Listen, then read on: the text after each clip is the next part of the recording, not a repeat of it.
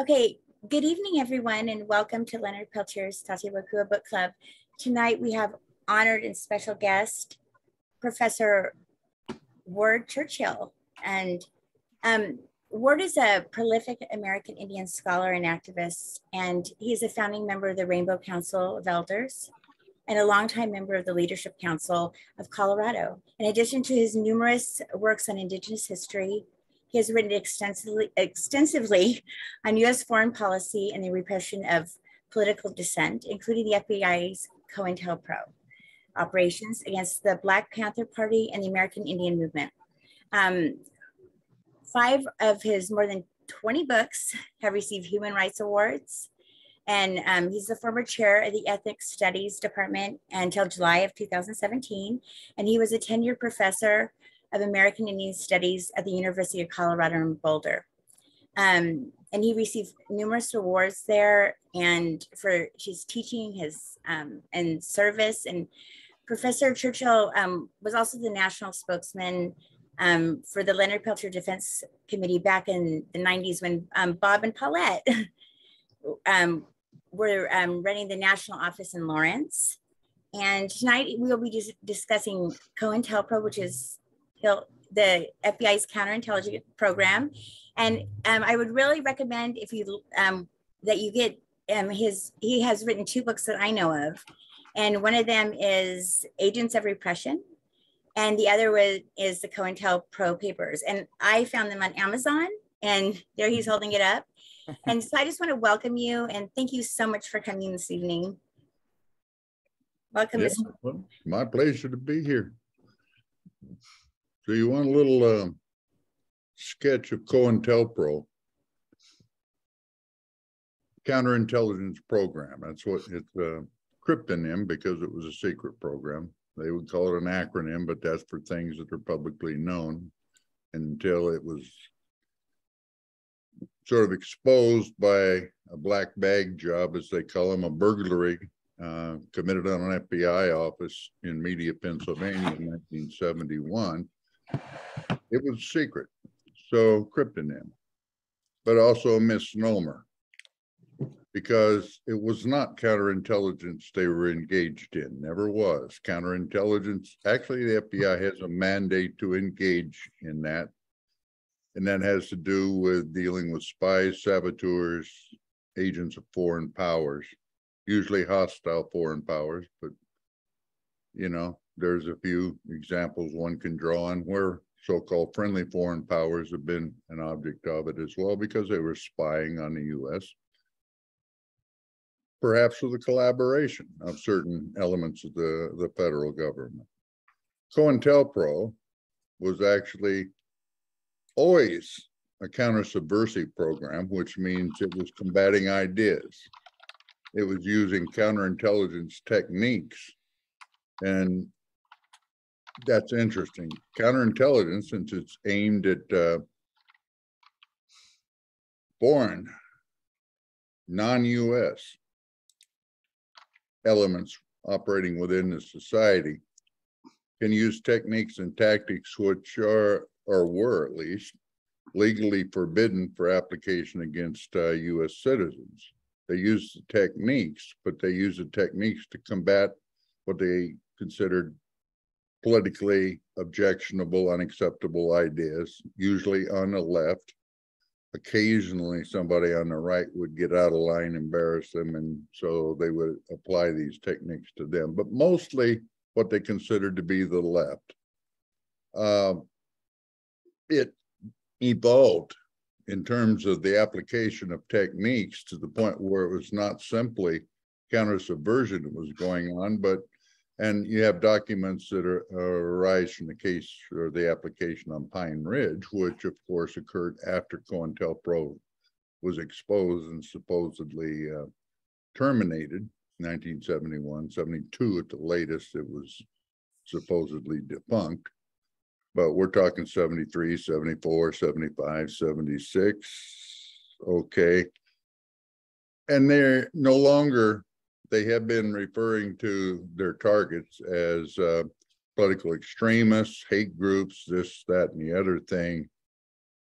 On Pine Ridge, you begin to see them referring to insurgents.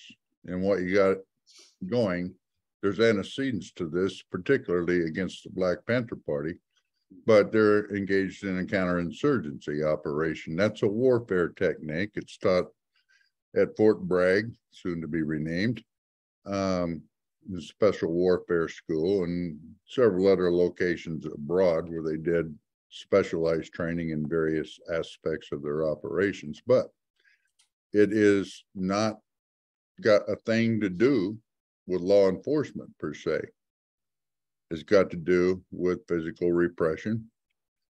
If you can augment it, and it always is augmented with non-physical aspects, psychological warfare, neutralize is the objective of a COINTELPRO or a counter-subversion or counterinsurgency. Neutralize your target.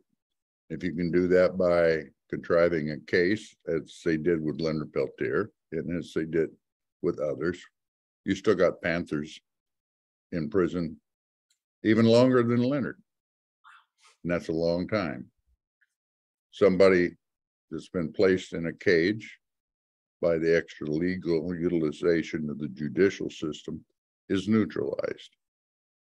Somebody who is discredited, cast, a technique they use with badjacking, where you had people who were federal operatives who created the impression that bona fide activists, genuine activists, were federal operatives. Well, destroyed their capability of engaging in the political work that rendered them objectionable, and they were thus neutralized. Intervening in people's family and community circumstances, rumor mongering, whispering campaigns, fomented. I got enough of a problem that within our own communities, but they would go in specifically to foment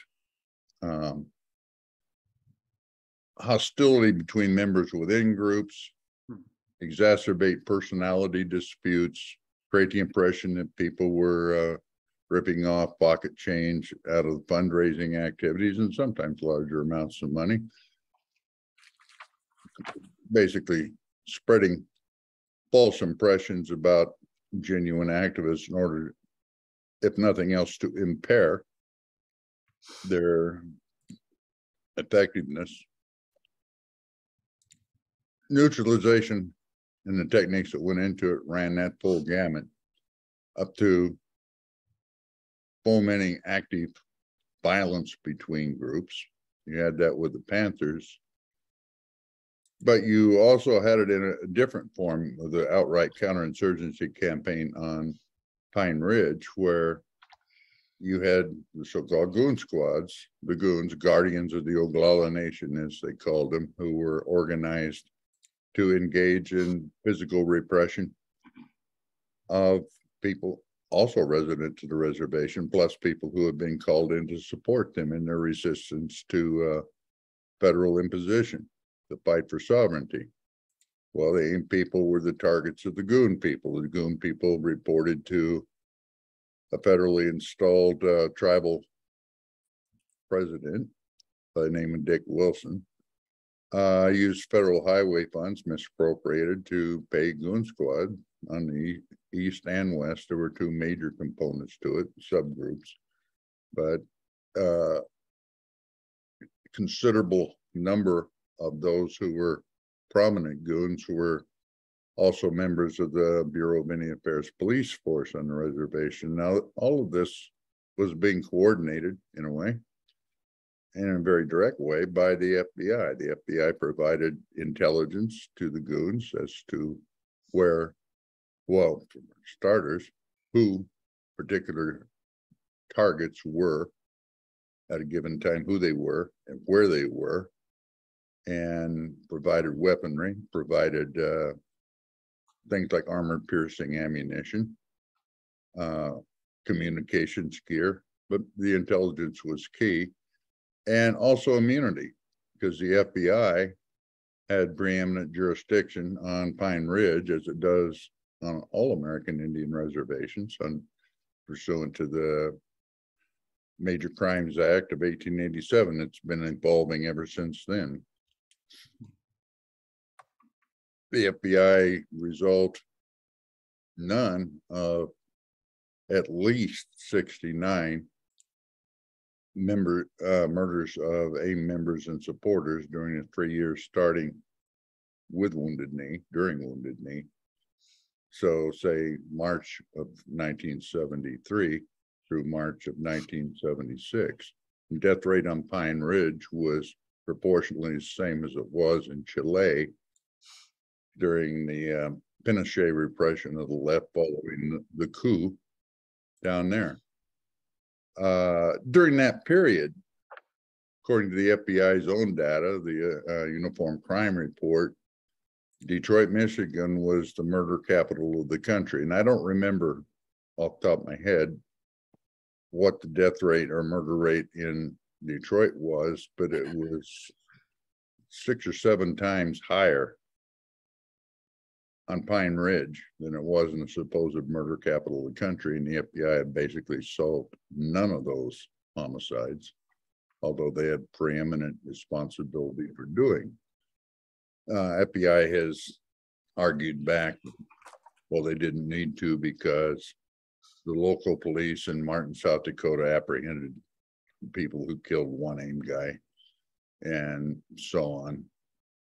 That's not the issue. The issue is you've got all these murders happening on the reservation where Martin, South Dakota has no jurisdiction, and the FBI didn't resolve any of them. Remains the case to this day. And you've got a couple of times recently when tribal government on Pine Ridge has tried to reopen some of that, and it's really gone not much of anywhere. And that was the role. Now, COINTELPRO, the disclosure of it led to major set of hearings, a congressional senatorial investigation during the mid-70s by the Senate Select Committee called the Church Committee in popular usage. And they found, COINTELPRO was on its face and in detail illegal. Of course, they constrained the details to a considerable extent, but they opened up quite a lot of information, all based on FBI documents, which they compelled to be disclosed, and testimony of FBI personnel, that it was a criminal enterprise that was run from its formal incept date was in 1956 against the Communist Party USA, but they added other targets along the way. More informally, because they never had a formal caption on it, they targeted the Puerto Rican independence movement, both on the island and on the North American mainland, from pretty much the same time. The Socialist Workers' Party, and again, without a formal classification, the Civil Rights Movement, primarily the Southern Christian Leadership Council, but other organizations within that as well. And then the Black Liberation Movement, once that's get rolling, Black Power and so forth, during the late 60s going into the early 70s. AIM, however, presented them with because of the Pine Ridge connection, presented them with a kind of a unique opportunity, because it was out of sight and out of mind, remote from most centers of political activity in the United States. And they were able to field test several counterinsurgency programs that have been conjured up by an Army colonel by the name of Louis Giuffrida, who, upon retiring, was picked up by Governor Ronald Reagan during the late 60s in California. And then when Reagan became president, Giuffrida is brought aboard as the first director of FEMA, which gives you some indication of what FEMA is really about. It's not hurricane relief or They do that because it's a good cover, but emergency that they're talking about had to do with a civil revolt. And his idea was to utilize the intelligence apparatus, the police apparatus, those other components in combination with the National Guard, the military, and private patriotic groups in concert to quell political insurgencies, uprisings, disturbances, whatever you want. He had a couple variations of that he worked out for Reagan that were codenamed Cable Splicer and Garden Plot, and they field tested both of them on Pine Ridge. And then, you know, he worked them up from there. FEMA tested them under, I believe it was, the code name was Rex 84 in that year. Why they chose Rex, I don't know, Tyrannosaurus Rex, whatever. But that one was not applied. On Pine Ridge, they were able to apply it to lethal effect, try the various techniques, field test things, pick up glitches in communication, coordination, how it should be structured, and so forth.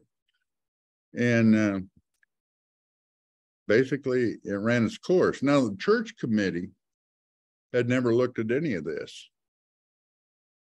And they were scheduling hearings having to do with what was happening on Pine Ridge and the FBI operations against AIM at the time of the Oglala firefight. And a couple things happened.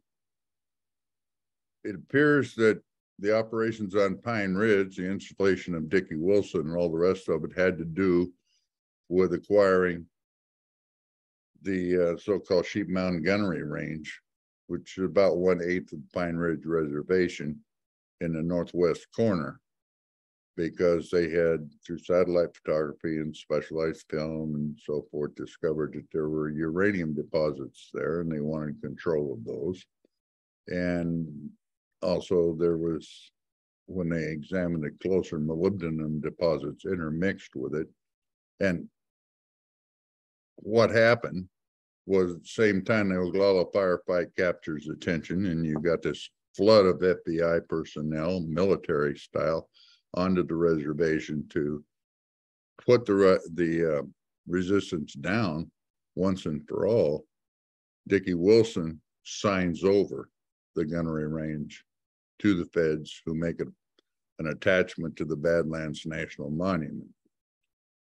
The other thing that happens is, because 2 FBI agents were killed, you know, the sensitivity of the church committee was such that they postponed the hearings on AIM, and the postponement is ongoing. The church committee is still, you know, its authorization, its mandate, whatever, remains in effect, but nobody's following up on it. Don't expect them to. So they killed the investigation of AIM and acquired the property, both in conjunction with the firefight, which resulted in the deaths of the 2 agents, Kohler and Williams. Garners considerable national sympathy, results in Leonard Peltier being imprisoned, and at that point, they could walk away from it. I mean, when they put 250 agents, militarily equipped, onto Pine Ridge, there wasn't enough left of the movement at that point really to stand up to that kind of an onslaught.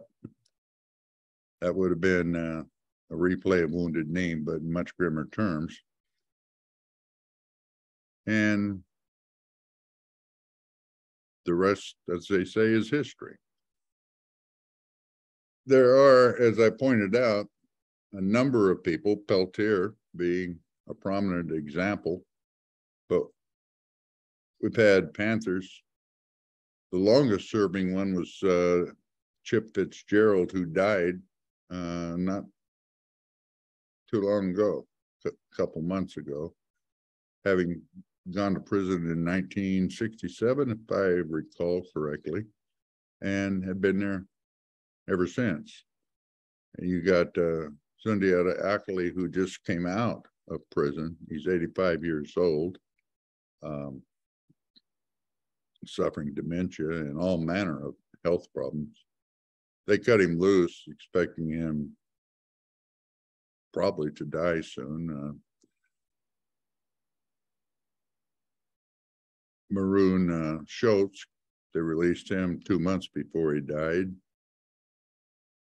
You got several instances where people were released just in time to die.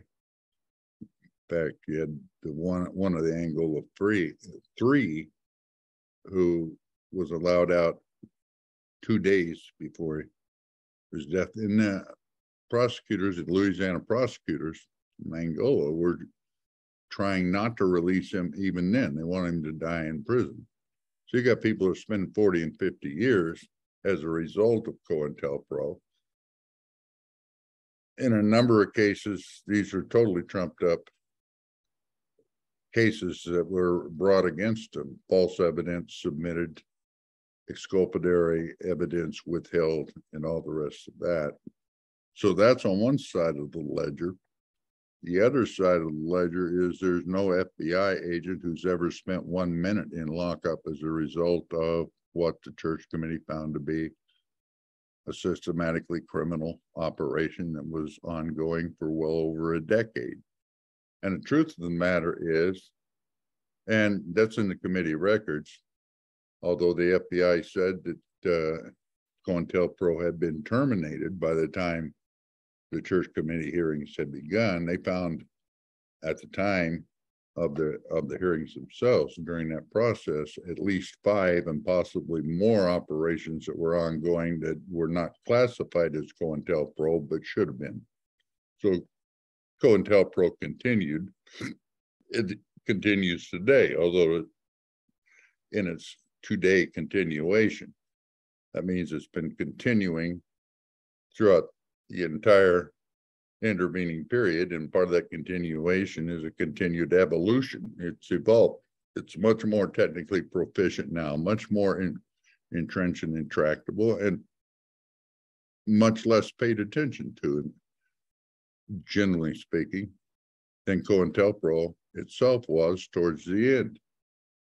You've also got the reality that although the incept date, as they call it, the date they first began to use the cryptonym and to regularize the program, the antecedents to this go back to the very beginnings of the FBI with the operations against Marcus Garvey and the African Blood Brotherhood and so on. But even from there, you can trace the antecedents back to the techniques employed or developed and employed by the Pinkerton Detective Agency, which is the precursor.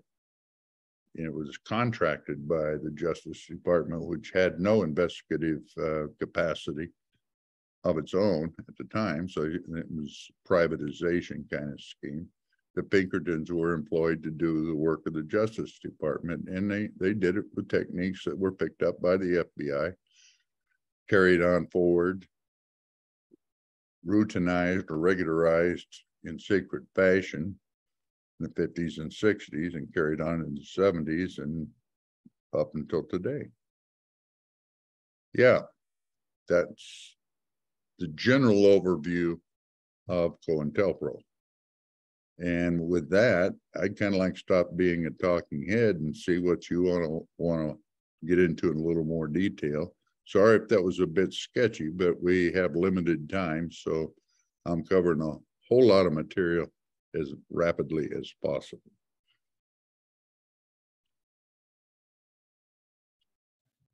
How shall we proceed? Well, I think we have a few people who have questions. And Kimberly, if you're good with that, we can go ahead and let people ask a couple. I think, Dawn, you had a couple of questions, right? Yes. The first one, would you be willing to put out electronic books? They're a lot easier to study. Would I be willing to put out electronic books? An electronic book? They're a lot easier to study. You can highlight things, leave notes. If you are willing to, I would be thrilled to format them for you. I can talk to you about that later if you want. But The issue here is, other than things that are out of print, which I hold rights, and there's a fair amount of that, but not that much going in this direction.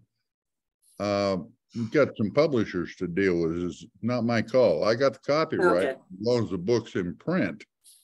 And it may be that the two that were just reprinted from 1988 and 1990, and then they had Classics edition from South End Press. It came out like in 2003, I believe.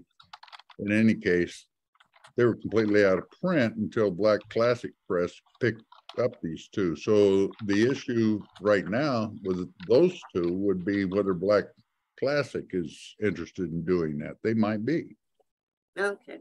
I've got one more question. You said that they seek to deny us our democratic rights. They've torn up the Constitution as far as Leonard goes. You know that.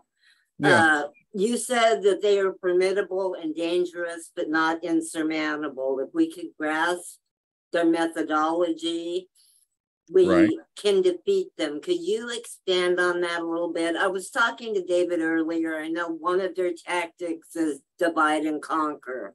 That is working really well right now. It's been working really well all along. You know, like I said, with the whispering campaigns, we got enough of that in our own communities, discrediting one another over personal jealousies and jockeying for non-existent power and so forth. You know, we create the context in which they can come in and do devastating work. So that would be a piece of it. Not in, I'm sort of getting enraged thinking about this. Sorry, loaded question. Yeah, but there's just an endless supply of behaviors. How many pointless debates on the nuances of the dialectic are we going to have to endure from people who fancy themselves to be experts without even knowing what the hell a dialectic is? Exactly. Okay. Couldn't do. What can They we couldn't define do? dialectic as such if their life depended on it, but endless in citing scripture from one or another of the canonical saints of the opposition from another century or 2 centuries ago, on other hemispheres and all the rest of it. Maybe we'll ought to look at our immediate circumstance, but mostly, you know, there's a whole attitude that you're going to somehow take this system of oppression that perpetrates genocide, continental scale land expropriations, all the rest of the things that we list as complaints, and somehow thinking that the key to fixing all that lies within a system that created it in the first place. All right. And that's the status quo with the so-called left or the opposition or the whatever you want to call it. I had it goes beyond that. I had experience in, where was it, Portland, Oregon, some years ago. They used to bring me out there to talk to all these anarchists from up in that area, green anarchists and the, you know, heavily anti-authoritarian types. And so I'm meeting with this little group out in the courtyard, and we're talking about ways and means of expanding the outreach of the ideas to appeal to people other than the same people showing up. Why are we always talking to ourselves? I said, well, you know, you probably might want to start with not conducting yourself in the manner of missionaries and going in and tell people what's wrong and what they need to be doing in order to fix it and how they need to adjust their lives to conform to your ideas. You might ask them what their priority is at the moment and support them in that, even if it's something doesn't make a lot of sense to you, even if it's something that up to a point at least, you object to. It's a case in point, right down the street, you know. You got a bar, which is a working class bar. It's a neighborhood bar. It's a focal point of social activity from which the locals have been essentially driven out or rendered uncomfortable by the passage of local no smoking ordinance. And if you don't want to smoke, don't go in. But don't take that away from them on the outside chance that somebody's going to have car trouble and need to go use a payphone in there, you know? And they're actually up in arms and protesting it. You might step in, you know, and support them in that. And the sort of head of this leaderless group looks at me and says, oh, but I agree with that.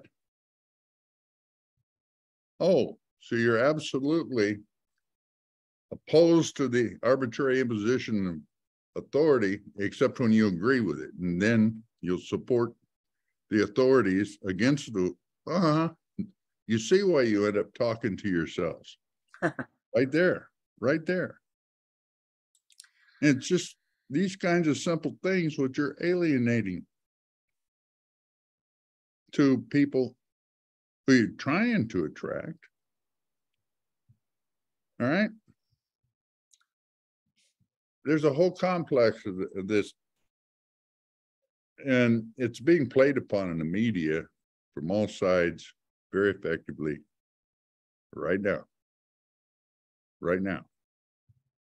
The anti-woke stuff. Look, Paulette, you told me you're in Florida. You're down there with Mr. Anti-woke, you know, DeSantis. And he gets support because the attitudes are off-putting, and properly so. You can work these things out, but, you know, I spent a long time near Boulder and too much time in the city.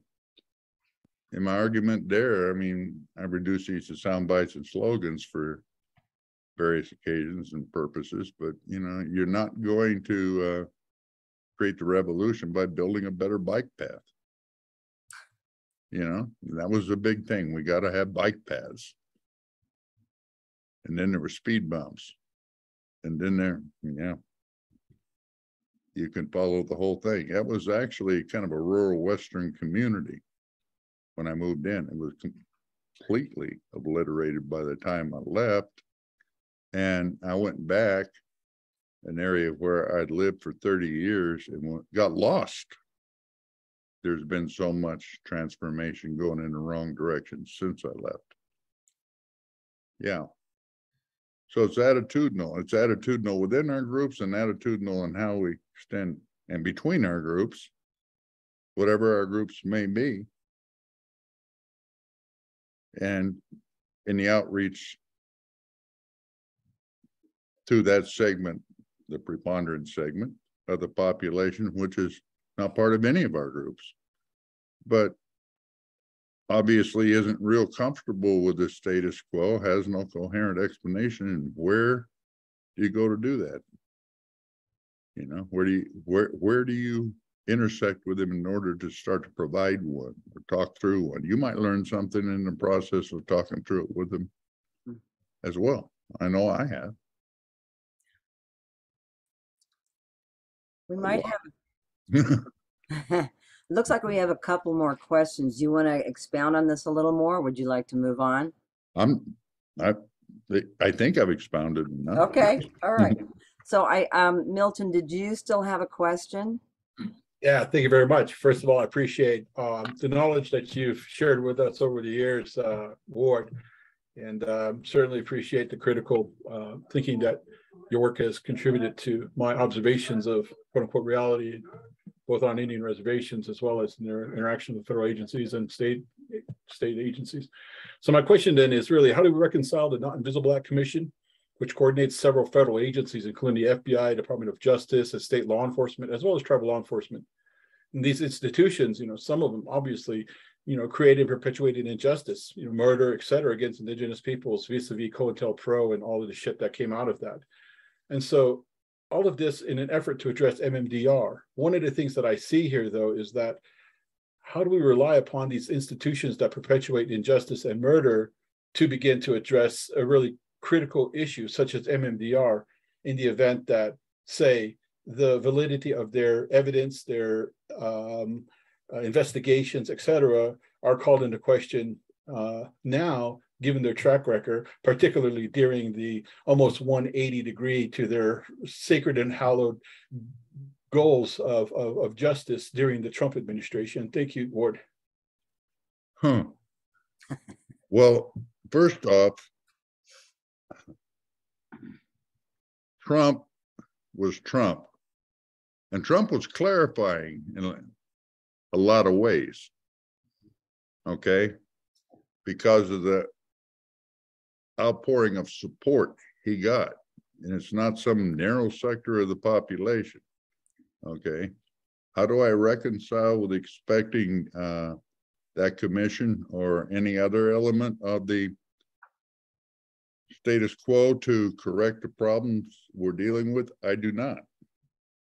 You can use them tactically sometimes. I'm on a steering committee for what they call Bobby Rush COINTELPRO Full Disclosure Act group, and I don't expect there's going to be any. I don't expect the act to ever pass, for one thing. Even if it did, there would be no full disclosure, whatever. But you can use it as a vehicle, an educational vehicle. That remains to be seen whether it is effectively used that way, but there's a good shot at it. I don't speak truth to power. Power has nothing to learn from me. They know everything I'm saying much better in some ways than I do. I try to speak truth to people. Okay. If you can use the framework of pretense that the feds present as antidotes to the problems in order to lead people to draw conclusions that are antithetical to what the feds want conclusions to be, great. That's what we do anyway. So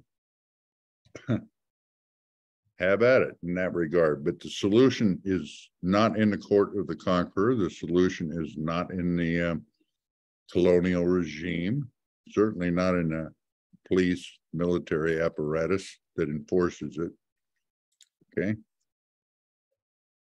The solution has to be with us, the broad generic us. And we are way off where we once were. You see the potential, the possibility of something serious emerging, not just a series of street protests that go on for a while or a longer while in this spot or that spot or another spot, but the potential for the kind of outpouring of malaise, dis-ease, so forth, that could galvanize something of the sort that you imperfectly encountered in the late 60s. But it's a potential, and the potential is an unrealized talent. And if the talent's to be realized, it's on us to do the realization. You know, and I'll work insofar as these aging bones still have the energy to work in any venue that presents a firm possibility of that happening. That's what I will do. But each of you should be doing the same. Locally and regionally and nationally, and it comes up internationally. The hooks present themselves, you have to seize them as they come along and engage. Okay, I think we have another question. Andrew, do you still have a question? Andrew Fuller, can you unmute yourself?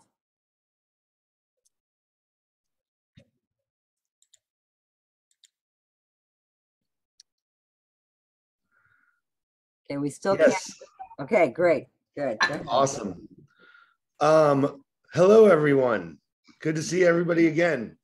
I Ward, thank you so much for being here tonight. It's incredible to hear you talk. As always, I am actually one half of the Leonard Peltier podcast. We spoke with you a couple years ago and have one episode that talked about your work with COINTELPRO. Yeah. Thank you for all you do. It's amazing to hear you talk. I also told you at the time, I'm sorry, I won't take up too much time, but my wife and her older brother, Eric and Emily Deutsch, took your courses at Boulder, and they absolutely think the world of you. And you are a true intellectual and just the real deal. Amazing to hear you talk. My question is, have you seen this new show called The Anarchists? No. I haven't. It just came out. It's on HBO. If anyone needs my login info, I'm happy to send it out. It is really a great show. It's very interesting. But anyway, that was my question. But I also wanted to just where do you find the thing? It's on HBO Max. Okay. It's about a group of Americans that moved to Mexico to what's the city they moved to? Anyway, they moved to a city in Mexico that used to be popular in the 80s. I'm totally Acapulco. And they kind of get run over by the drug cartels and their factions kind of break. But anyway, what you were talking about earlier was making me think of that. And anyway, I don't do anything for the show, so I'm not promoting it or anything like that. But anyway, of all places. Okay. But thank you for all you do. Well, thank you for the tip, and I'll check out the show. Awesome. But what I was going to say is I've not seen The Anarchists at all. I did stumble across something called No Gods, No Masters a while back, which is, Amazon Prime. I'm not sure which of the channels it's on. It's a 3-part documentary history of anarchism, which I found very informative, including stuff south of Juarez in Mexico that happened in the early 20th century I was not aware of. So, we continue to learn and you can draw on pieces of history when well presented, and that documentary is. So if you got access to, I think they call it Prime now rather than Amazon, but whatever they call it, that should be available on there. Great. Yeah, I've just took a note and I will definitely check that out. Okay. Thank you. Cool. Thank you. Is there anyone else that has a question? If you want to raise your hand. Okay, Dawn, you can unmute yourself. Leonard, you said that only a mass public outcry will get him out. Do you have any ideas on how we can create that? Well, no, I really don't, other than step at a time. Do letters to the White House work? We are doing a letter writing campaign. Is that worthless? No. I hate to sound this way, but I've been involved with Peltier work actively since the 80s. And he's gotten a Human Rights Award. He's gotten 14 million signatures on a petition. He's got a federal judge coming on and saying, well, we left him in prison, but the FBI did all this stuff. And if we let him out, overturn the conviction, it would impute even more wrongdoing to that. So basically you had a judge saying they're as guilty as he is, but it didn't go anywhere. And on and on and on. And Paulette will tell you that I'm out of ideas for variations on the theme, but I'm just one person, So somebody can come up with an idea of how you light a fire under the public sensibility with all the stuff that's going down with this particular issue. Let's go for it. David suggested a naked horseback ride. I'm gonna actually interrupt for just a second, Don. We've got a couple other people who also have questions, and we're starting to run out of time. So if we can move on. Okay. Peter Brooks, did you have a question also? Sorry, Don. Woo-hoo. Peter, did you have a question on the in the No, I comments? just wondered if there was anything we could do for you, or what would make you happy that you might see from us.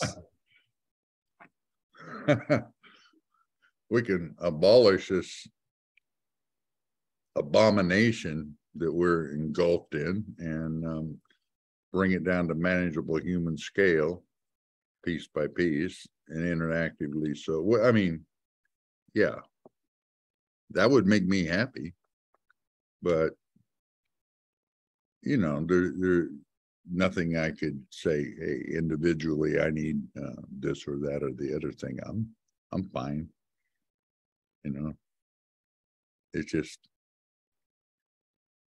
make forward progress.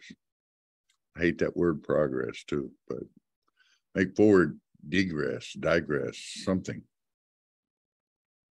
I'm not a revolutionary so much as a devolutionary, really. Don't want to overthrow the government and, populate it with people of like sensibility to me. I want the government gone.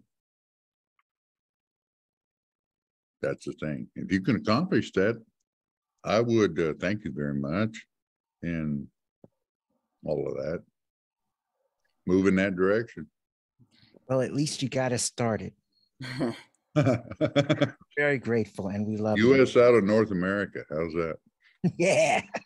So I have a question here also. Paulette, do you have anything that you would like to say, or if we have time, David? Mm-hmm. Paulette, can you unmute yourself, hon? Right. No, I don't have anything. I always enjoy Ward's discussions. Bob and I spent lots of time with Ward when he was in Boulder, and the whole question of letter writing. When Bob and I were in Kansas, we had I don't know how, we had over 1 million letters from Russia that went in a circular file that made absolutely no difference to the White House in trying to get Leonard out. Somebody said, why didn't Obama let him out? Obama is a law and order president. I'm constantly amazed that people don't know what our presidents stand for. And he was very clear that he did not believe that you should stand up against this government, and that when the FBI agents were killed, then we were in the wrong. So Obama and Biden is his, the guy right behind him. And I don't think Biden's going to do it either. That's not their philosophy. And that's why presidents don't let him out. Now, Clinton was different. Clinton was so dirty. He felt that, and the FBI intimidated Clinton. And, but I don't think it was intimidation. It's just not the policy of Obama to support what took place on Pine Ridge. Yeah. Obama didn't even want you to know what he was doing. He was prosecuting whistleblowers. More whistleblower actions taken by the Obama administration than all other presidents combined. Think about that, Mr. Transparency. We're just about coming to the end of our time here. So I want to thank everybody for coming, for your interest, for your questions. Professor Churchill, I want to thank you. This has been great. Yeah, this has been great. And I just want to remind or let the rest of you know, if you don't, that we are looking at a, speaking of letter writing campaign, to the White House, September 12th, which is Leonard's birthday. And that next week, we have Martin Garbus on the 25th. So that should be an interesting session as well. Yeah, good. And really delighted to see all of you here. Thank you. And I also wanted to thank you also, Mr.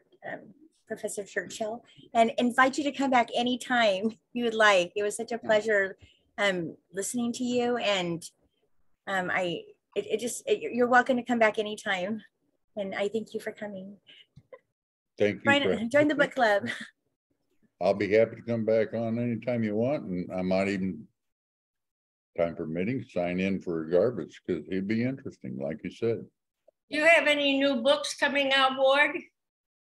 I got another one on campaign against the Panthers that should be coming out.